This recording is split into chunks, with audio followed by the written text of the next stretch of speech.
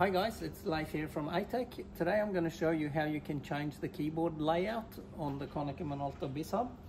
So to show you what I mean, if I go into, this is the PaperCut login screen. If I press the ID number and I want to put in a PIN code to log in, when I tap on there, you can see that there's no numbers on the keyboard.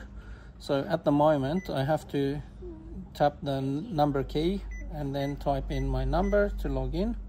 So I'm just going to do that first, access the device.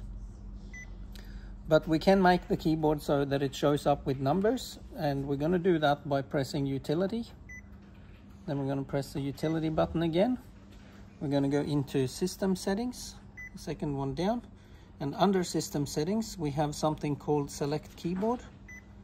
And there's two types of keyboards that can be displayed. So at the moment it's default to type 2. We're going to change that to type 1, hit OK to save it, and just cross all the way out.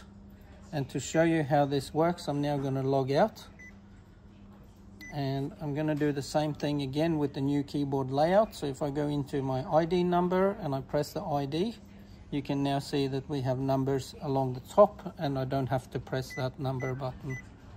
And I can log in just like that with the new keyboard layout. So that's it.